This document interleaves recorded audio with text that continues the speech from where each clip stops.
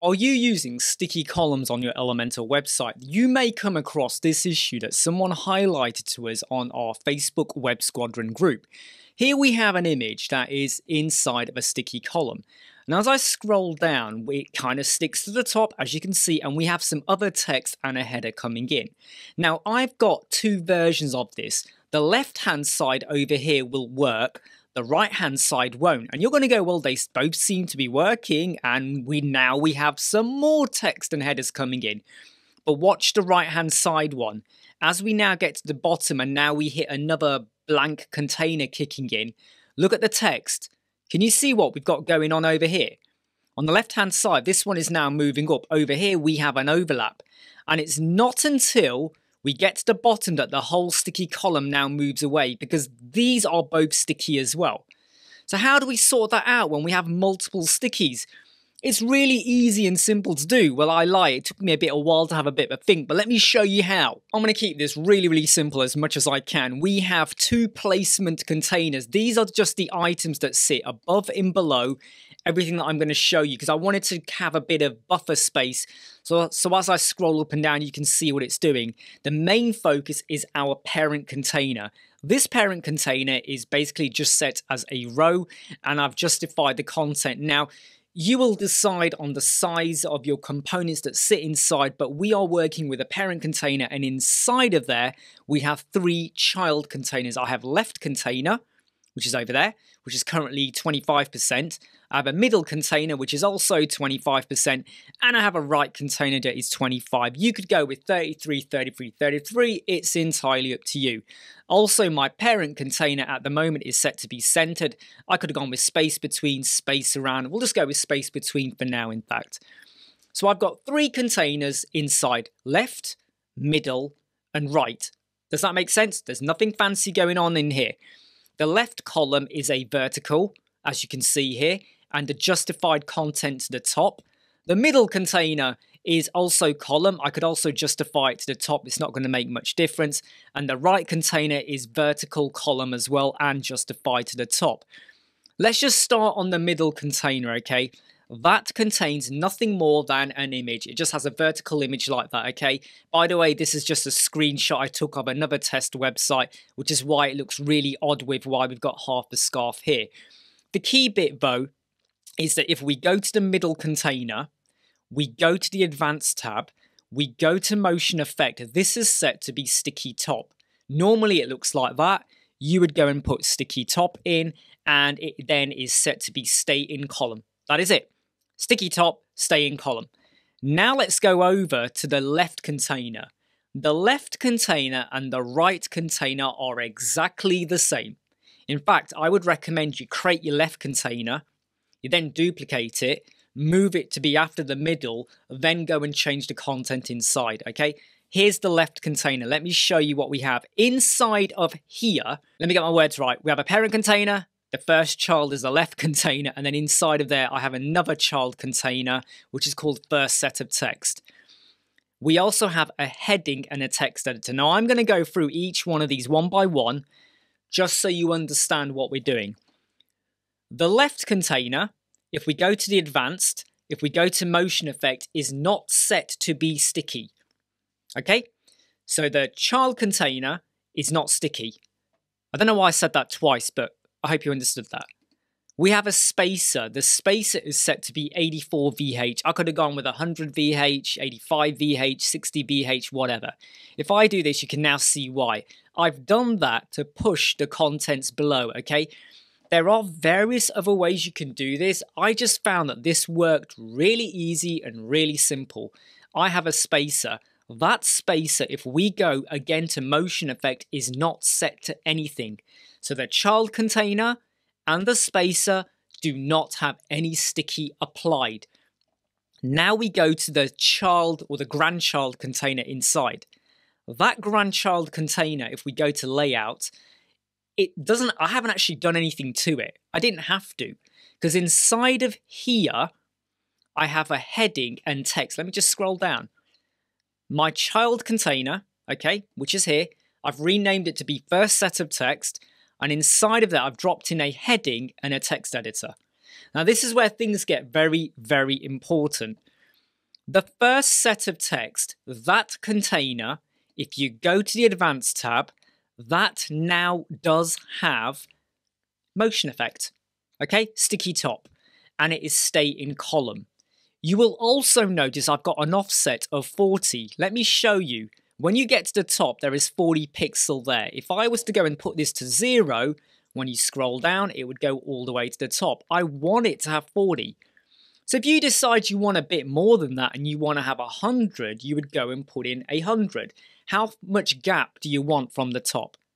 So the child container has the motion effect applied for the sticky top, stay in column, and a bit of offset. Okay, I hope that is making sense. Inside of there, the heading is just a heading. There's nothing applied to it. There's no motion effect applied either. There's nothing done to the heading, the advanced, the margin, the padding, nothing. You can do what you want in there, but I just want to get across it was the child container or the grandchild that had the motion effect applied. We then have a text editor. Again, it's just a text editor. There's no margin padding going on. And when we go to the motion effect, there is no motion effect applied. Again, I keep repeating it. Now I'm going to go back to that grandchild container where I've said a million times now, it has got the motion effect applied. But you will notice, anyone who's eagle-eyed, that I have padding of 350. Because if I set that to be 0, that is now my container. That has the motion effect on. Yeah, I've said it like a million times now. But I also applied 350. Why did I do that? Well, basically, it was to stop this from happening. Because at the moment, you're getting a bit of overlap. And also, the text appears very quickly after the first set. By me applying 350, and there is no real scientific calculation way of doing this, you're going to play with it and get the number you want. I don't want that text to appear straight away. It does appear, but not straight away. And when you do this, I'm creating this like padding gap over here. So the bottom hits there. The bottom bit is going to make sense in just a brief moment. So that was the child container. Underneath there, I've then gone and dropped in a heading and a text editor. This is not inside the grandchild container. Right, you got the spacer, you got a grandchild container, then you got a heading and a text. This second heading, you can probably see it's got a load of stuff going on here, but let's just focus on the content. We got content, we go to advanced, we go to motion effect. There is no sticky top applied here. The key bit though is this bit here, 200. I'm creating a gap. If I were to set this as to be 200, again, you're going to get, look, can you see it goes bang up? Right up against it. I want to create a bit of a gap there, so I've gone with 200. If you want to have a bigger gap, so you want to have like, I don't know, 300 from the top, you would go and apply that. And then when we go to the text editor, you will now notice there is a gap below that. Again, we have the text, there is no motion effect applied here, but the layout has a gap of 100. I found that I had to play around with this to get it right. Let me show you what would happen if I get rid of that bottom margin, okay? Can you see now, like, as soon as we hit roughly this point here, we now start to lose the top bit because now we're moving into the next container. By me saying, no, give me about 100, I increase almost a threshold before we now hit the point where now it starts to scroll away. Can you see the difference? I can still read them.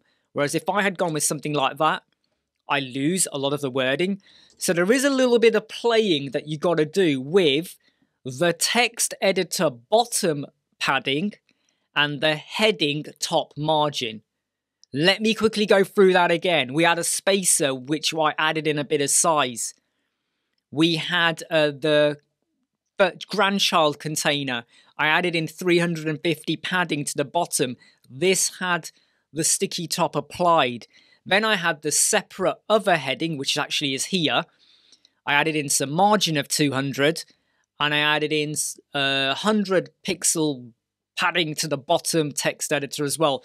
I think this is probably blowing a lot of your minds right now, and you're going, this does not make sense. It does make sense if you just watch the video very, very carefully, okay? This side over here, I did not do any of that. And if we now again just update and view the page as it is, right? You got your image, which, I mean, look, let me just show you, okay? Let's just make this be a bit more easier to understand. Let's go and make that placement one be supersonic huge right now, okay? So you're scrolling, and then the image appears, and then the image will stick because the middle column is sticky. The text here, we have a spacer.